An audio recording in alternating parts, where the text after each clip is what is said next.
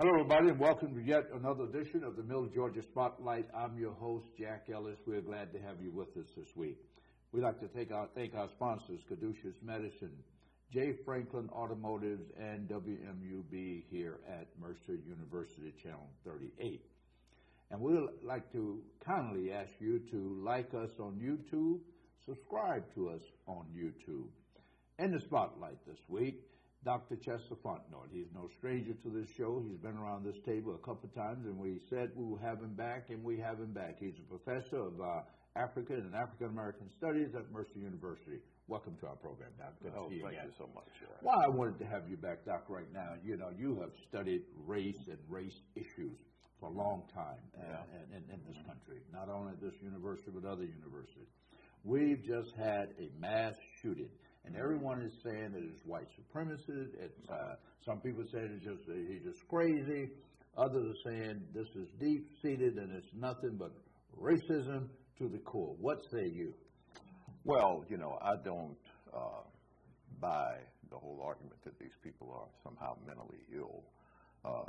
What bothers me about that is that whenever white supremacists go around and conduct mass shootings, mass genocide, literally, against people, they're mentally ill.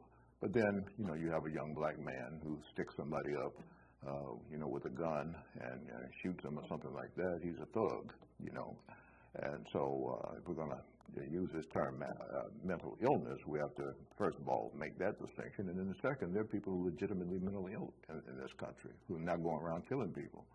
We have people who have bipolar disorder, schizophrenia, psychosis, and other legitimate mental illness issues, that are not their fault. And you don't see them going around with AK-47s and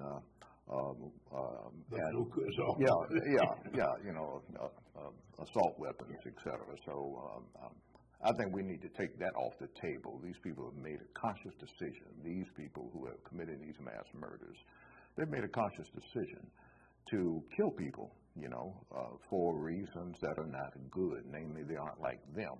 Yeah. And somehow they think that they're taking their place. Now, this has deep-seated roots in America.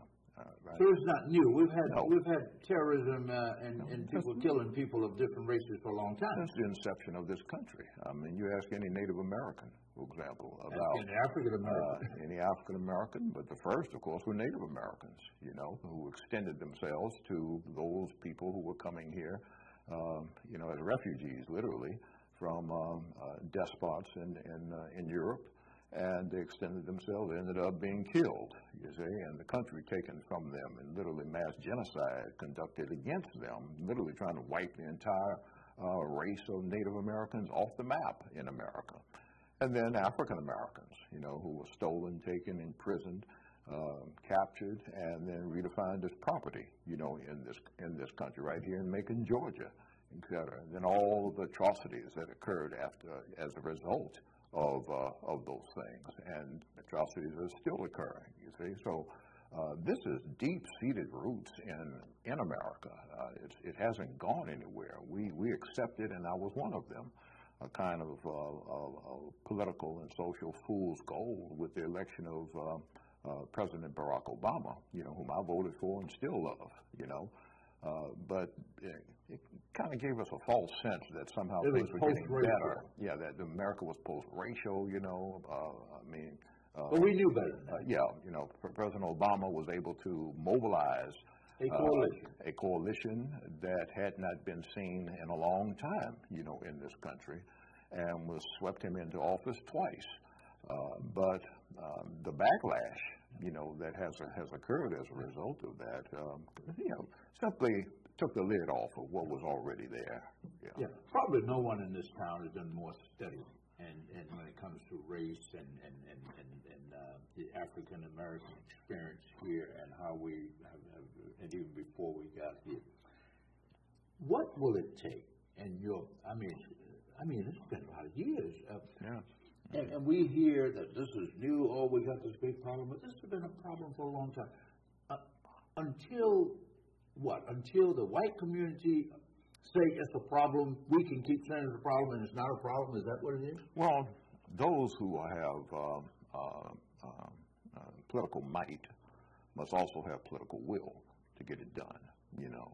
And the fallacy, I think, is that many African Americans have that perspective that you just articulated. That is to say, until white people say that this is, you know, an issue and they rise up, it's not going to happen. When the fact of the matter is that the predominantly white population is no longer a dominant population in America. If you add together the numbers, is that the fear? That is the fear. If you add together the numbers of African Americans, Native Americans, Hispanic Americans, immigrants, and gay people, and you know other folks who have been otherized, you know, et cetera.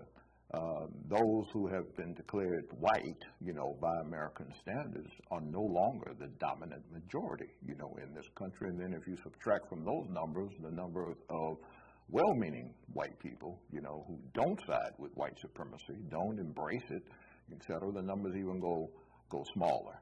So I think, you know, and I've been saying this really quite some time, and saying especially to my students, young people who just entered the political process and don't understand it, you know, and understand their agency in it, you know, that this country belongs to the people. It doesn't belong to a few people who are in Washington, D.C., sitting in the White House, you know, et cetera. Well, you were mayor. But they said the Congress belongs to people with the most money, though. Yeah, well, we need to vote those people out and put people in there who are different, and so we still have the power. But you can't get in without the money. And an incumbent, they say an incumbent. And for every dollar that a person who's challenging an incumbent, the incumbent is going to raise, for every dollar he or she raises, the incumbent is going to raise $200 or $300. So it's kind of hard to compete that when the Supreme Court has said that money is speech. Citizens United. Yeah, and all that stuff. So how do you? So it's going to be difficult to change the quote unquote the people's house, if you will, when there's so much money. Well, it's a lot of money. Term limits. Certainly. Well, you know, term limits really will solve a lot of these problems. First of all, the problem is the people you have to get to go along with term limits are the very ones who are benefiting from not having term limits. You see, so that is problematic. But the other thing is, you know, I've never really bought the whole notion that, you know, you have to outraise this person in order to win. There are examples around the country. You were one of them as mayor, as when you ran for mayor, right? Who did not raise all this money, et cetera, but went straight to the people, went straight to the populace. I remember when you were running, you were in nightclubs, you were in barber shops, beauty shops, stopping. I know because I was helping you campaign when I first came here, you know, and stopping on playgrounds and talking to kids, you know, stopping on corners and talking to the brothers standing on the corners and stuff like that. You know, I mean, they're still, I still believe in the inherent goodness of most people. And I don't think that I'm, kind of in some sort of la-la land. I think the majority of people, be they white, black, or whatever, are inherently good people. But how do these young guys get to be so mean and so hateful at such a young age? So you're saying it's taught from the cradle that comes out of the home, that they didn't pick the. People want to say they got it on they're radicalized on the internet and all that stuff. Well, people, you know, I was having this debate with a friend of mine on Facebook, you know, Messenger this morning, right before I came here, about, you know, video games and violent shows and stuff like that. You know, it's interesting that in most parts of the world that are somewhat industrialized, even in not undeveloped nations. Everybody's watching the same stuff, you know, and so, you know, you go to Africa, I go to Africa, you know, I go to other places, I go to India, I go to China. Kids are walking around with video, doing this, all of them. Yeah, but they're not killing people. But they're not killing people. But they don't have access to guns either. Right, exactly. That's my point. Right. So what you're saying, that we have this concoction here that's potent. We have the Second Amendment, so you can have a gun. So anybody can get a gun, no matter how hateful they are, no matter what their intentions are, they can get a gun. So every time they do one of these mass shootings, the politicians say, oh, we need gun control, but nothing comes of it. What kind of gun control could possibly come when you have the NRA and you have the Second Amendment guaranteeing your right to keep an arm? Well, we actually have had gun control. We had it for 10 years. When President Clinton signed in '94, right, gun control legislation, right? But everybody could still buy a gun at a gun show and place those. But put it in, and but the prohibition was against assault rifles, right, et cetera. Even Reagan passed an executive order against assault rifles, right? And so the problem, I think, is the individual who has their own gun, right? Especially if they go through background checks, we make sure crazy people aren't getting them, and folks with ill intentions and bad criminal records and all that kind of stuff, right? The problem is, what does a person need, a citizen, need with an assault rifle? Well, they're fearful. As you said, they're fearful. I think the fear is that other people get ready to take over. Like you said, first was the Indians, the African Americans. They put the Japanese in internment. So now it's the Mexican and the Hispanic term in the back. Yeah, the paradigm just keeps moving from one group to the next. Yeah, so the fear is there. So why is racism, in your studies, in your opinion, you're a professor, you have a doctorate degree, you've studied this stuff. After 400 years here, will we ever get past race in this country? Is that just baked in the cake, if you will? I don't know that we'll ever get past it. I do. Racism, not race. I mean, I want people to see me. I want people to see me as a black man. In terms of race, not as a dangerous black man, but I want them to see me as a black man. I don't have no problem with that. But I think the problem with trying to get rid of racism is that it's profitable for some people. You know, and so it's so ingrained in the political economy. And this goes back to superiority, to white supremacy, and it goes back to slavery, that you were superior, so therefore...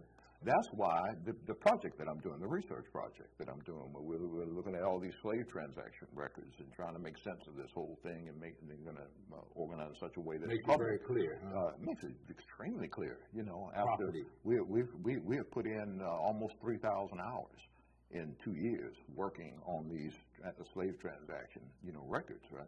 And if you look at them and it starts to dawn on you what the problem really is, because slavery was essentially an economic thing, you see? And so you have families here, and names keep cropping up, purchase 10 slaves, purchase 90 slaves, purchase 80 slaves, et cetera. And these same families, many of them are still around here in Macon, Georgia, and now they are the ones that are the movers and the shakers, right here in Bibb County. It was an economic thing, and racism is profitable, economically and also politically, you see.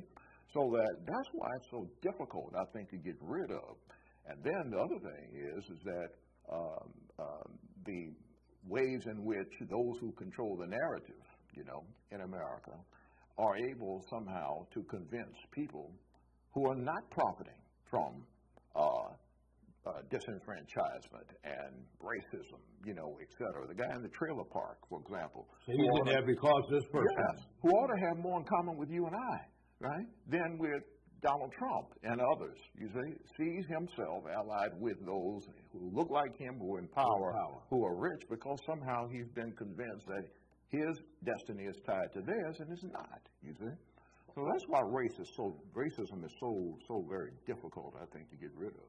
Well, I think President Johnson said it pretty succinctly. Exactly. He said, as long as you can convince the poorest white man that he's better than the richest black man, you can turn him upside down and shake every quarter out of his pocket, and he wouldn't even notice it. Exactly. So I guess what you're saying, that is still... You think that is still prevalent today? It's still prevalent. It's still prevalent. And I think instead of thinking somehow we can get rid of it, right, I think the best that we can do is simply make it first unprofitable as much as possible for those who are embracing white supremacy and racism. And then second, make it very difficult for them to actualize it, And so that's why laws are so important. That's why laws are there to begin with, to make it difficult, right, for people to do bad things in society that are not in the interest of the public good. And if they choose to do them, then there are outcomes that will not be necessarily in their favor, So I think that's the only way to deal with it, and that's why I'm for things like gun control, right? Yes, I mean, I'm not against guns. I grew up with guns, I have one myself. But I'm not going around shooting people with it. You will protect yourself. I will protect myself if I have to at my home and all that. You're not walking down the street. I would strap them guns on. And if I'm in a store, I'm anywhere, and someone, I don't care who they are, white, black, they could be green, and they walk in with a gun, visible, I leave. I did it in Walmart right here on Zebulon Road about the last year. I was in there. I had a basket full of stuff that I was going to buy. And some guy, white guy, walked in with a gun strapped on him. And I took my basket over to the courtesy counter, and I told the workers there, I'm sorry that I'm making work for you. Yeah. You know, if I have to, I'll pay you for the time you have to spend to put this stuff back. But this guy has a gun. Yeah. And I don't know what his intentions are. And I left. So you're getting back to the legislature, people that we vote for, because they're the ones that enact those laws. Exactly. To go to church with a gun and all kinds of nonsense. But let me, I want to not playing devil's advocate, because the devil doesn't need an advocate. He has enough of those jokers already. But let me look at this thing more broadly. You're an African and African American studies professor. Look at this thing more broadly internationally. We've had I just left Rwanda 2 weeks ago. 3 weeks ago, I was in Rwanda, and I went to that genocide memorial. Here were black people killing another million people died there. When the Jews were and I'm not giving these racist white people who are shooting people, and I'm not getting them off the hook by no stretch of the imagination. But it's not just about white and black. These were black people, the Hutus and the Hutus and the Tutsis. 1 million people were slaughtered there. In about 3 months. Yeah. Yes. So when the U.S. stood aside and watched it. So we're saying that hate can be not just about race, but hate can be tribal, and because you're different because of where you speak or the way you whatever. Well, it's a construction of the other, you know, and the minute that you construct the other, the person is not like me, and then you start ascribing things to that other, you know, they're not like me, therefore they're not human, therefore they don't deserve this, therefore they don't deserve that. You turn the other into an it. And once that happens, anything is possible, because now I'm not shooting another person. I'm not killing another person. I'm killing an it, you say, something like, et cetera. So, for example, the danger of the rhetoric now in terms of immigration, for example, right, is, and America has borrowed that language, actually, from some other nations that have confronted this whole immigration, you know, thing. For example, Hitler in Germany, right? It's almost the exact same rhetoric. You know, you look at, you know, the kind of discourse that Hitler used, you know, in terms of people who were there who were not pure Germans, you know, therefore they need to be dealt with, you know, concentration camps, kill them and all that other kind of stuff. Very, very similar, you know, to this. And so it becomes really, really problematic when you see these really aren't people. That was a justification that most slave owners used, right? That we're not enslaving people, you know, when the abolitionists, you know, kept challenging the whole slave institution and said, how can you enslave people? They say they're responsible. Well, these are people. Yeah, 3 feet, 3 on the 3 foot of a man. Yeah, et cetera. And so it's really problematic. It's a matter first of education. You know, what happens in our educational system, both at home and in the school systems. Right? And in the community at large. In the community at large.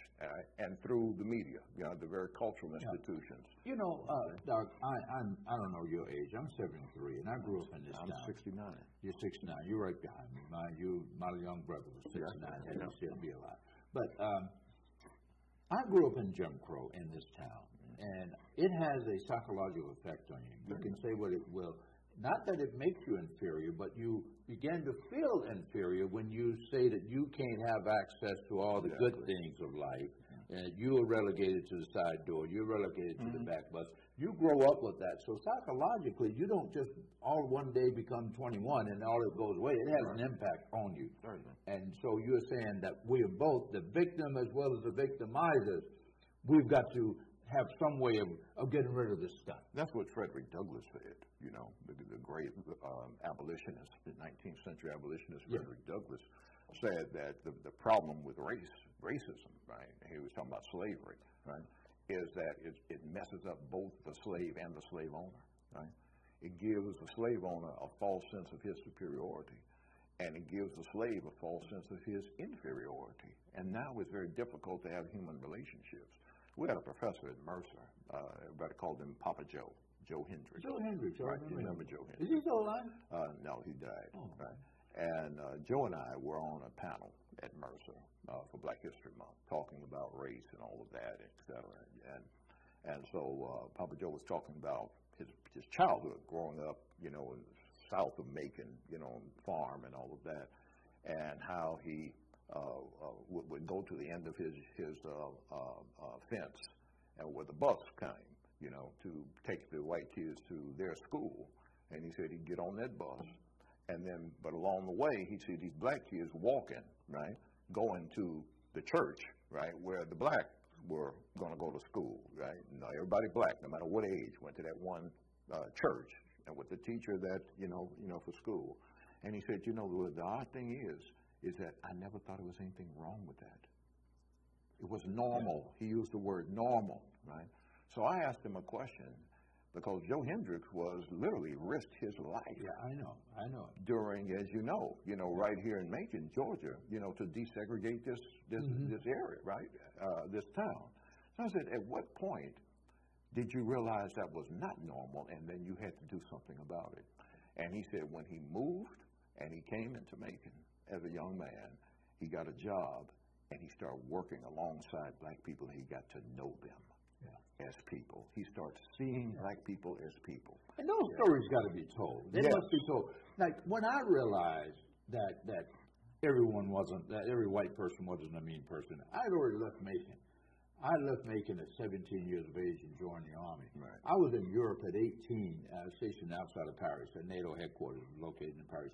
That's when I realized that people can live together. Mm-hmm. I never had a quote-unquote white friend before I was in the Army. I knew some. We worked, but we weren't friends. We didn't go to one another's house.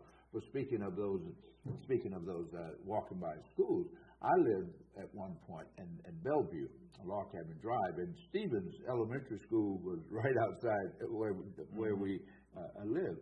And I was going to high school at the time, but my younger brother, who would be 69, had to get on a bus and ride past or walk past Stevens School, go all the way to Eugenia Hammond, all the way across town, because he couldn't go to that school because of race.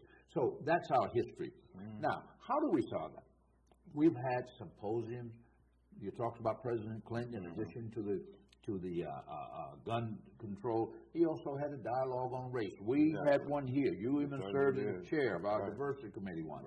Right. That can we? Is it always ongoing? Is this something? Do we need to have another symposium on race and race relations every time something happens, or is it something that we just have to keep working at until we get it right? Well, I think this is a problem that has to be choked out from the bottom.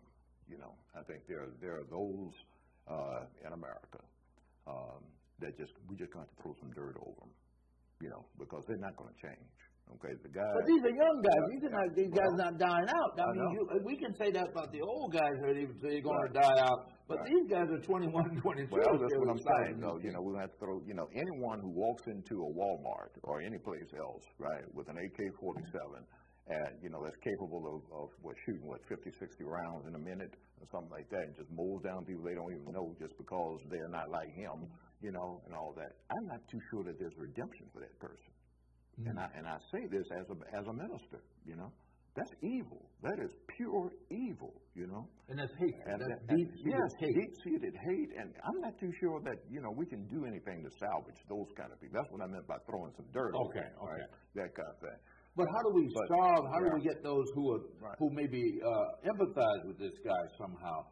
They can be changed. So will we do that through dialogue? Will we do that through another racial dialogue, racial seminars, or is it time just for the country to have a frank discussion so we have to apologize? We still haven't had an apology. Now, reconciliation. Now, you know about this. Nelson Mandela, and everybody applauded him. When he came to power, the first thing he said, we need a reconciliation committee. But later, after he died, the ANC and other people said, no, that didn't get the job done. Exactly. That didn't solve this stuff that's going on. Because the economic disparity was still there. That's why they said that. The economic disparity. If you want to hold on to their lifestyle, they controlled all the best land. Yeah. You know, they had all the businesses. You know, they had moved all the black folk away from the fertile areas. And so you're ready to, I'm ready to talk to you if I got all the chips. Right. They had all the chips. You know, they were controlling the university. They were controlling the school system. They were controlling the communications. In order to make a phone call, you know, using a landline, and this is still true in most of Africa, right? They've been colonized, right? You had to make a call. The call would go to Europe first, right? And then come back, right? So that they would control all communication. That's why the African National Congress said, wait a minute, now we love Nelson Mandela and all that, but you know, this kumbaya, not getting it, right? We have to do something else, right? And so until we start addressing the great inequities, you know, that have resulted from this kind of a problem and everything. I don't think we're going to be able to do anything about it. You led me right to my next question, and that is reparation. Those are the inequities that people are talking about now. At least they're talking about it on the presidential stage, whether it's just talk and so forth. And, you know, it's something that I've written about. John Conyers, the famous congressman from Michigan, introduced legislation since '82. Every year introduced that. Of course, never got out of committee, but reparation. Is it time now to have that conversation? Well, there have been attempts at reparation since the but to have the conversation. Is it this conversation we should have? Well, I'm not too sure a conversation is going to go anywhere, to tell you the truth. You know, these problems of raise reparations and all this have been talked to death. You know, I mean, there has yet to be a decade where there has not been tremendous discussion about this. It's time for action, right? So the problem with reparations, as far as I see, right, is that first you have to figure out, okay, what should black people get as a result of this, right? 40 acres on a mule would be a start. Well, you can keep the mule. They can keep the mule, and they can keep the acres too. I'm not a farmer, all right, that kind of thing, all right? But I think if we look at a very similar paradigm, you know, for us would be that of Native Americans, right, who did receive reparations. And so the Japanese, who in turn, they got something. They in turn, but I think the closest paradigm for us are the Native Americans, all right? And so they have reparations, but they have a clear way of determining who ought to get them. That is to say, who's Native American, who's not. Okay, so if you weren't born on a reservation and have that reservation experience, right, and at least 1/3 of Native American, I believe that's 1/3, stuff like that, you're not a candidate for reparations. That includes, you can go to college. Almost for free, things like that, buy a house, and that various thing. I think that closest paradigm is that of Native American. But now, if we want to determine for African Americans, if we say, okay, we're going to give reparations, right? Who are we going to give it to? Who are black, right? All that. Not every African American is actually the product of, has a history of rooted in slavery. Yeah, right. President Obama is one. Right. And Obama said that. Yeah. Obama his said father came from and his mother came from Canada. But the majority of us came from the Black Belt. Right. But how are we from Texas right through? Right. How do we determine that? We can do the work that you're doing right now. We have to do some work like that. Well, we're running out of time. But Doc, you have shared so much information. This is something that we think we have, as you said, talking is out. I'm not talking, we've talked enough, but I think we still have to look for some solutions. I don't know what they are, obviously, but I think minds like yours and other professors around this country have got to speak truth to power, these politicians and everyone else making itself one of the most segregated cities, and it just didn't happen. It's always been that way. What does that mean? Like you said, inequality. How do we solve that? What does that mean for a child growing up in the world? So we have to. I think we are going to have a symposium. I want to talk about it. I want you to be on the panel to discuss it. And you can say it's a waste of time, but we still want to hear your perspective. I don't think it's a waste of time. I just think that from the there's talk, some other things we need to be doing. Yeah. What you're saying. In the meantime, the talk is one thing. It's just like folks who want to pray. And I'm a minister. I believe in prayer. All right. But if prayer stops and you don't move it to the ballot box, faith without works dead. Faith without works is dead. Well, Doc, let me thank you so much. We're fresh out of time, but I thank you, man. I always appreciate you coming by. We've been talking to Dr. Chester Fontenot, who is a professor of African and African American Studies here at the great Mercer University. And, of course, we were talking to him as a result of all these skinhead and white supremacist shooting and everything, just trying to get their perspective. And all of us here in Macon, let's just try to get along with one another in the Mills George area, black or white, no matter what. We're all God's children. We're all precious in His sight. Until next week, I'm your host, Jack Ellis. Goodbye.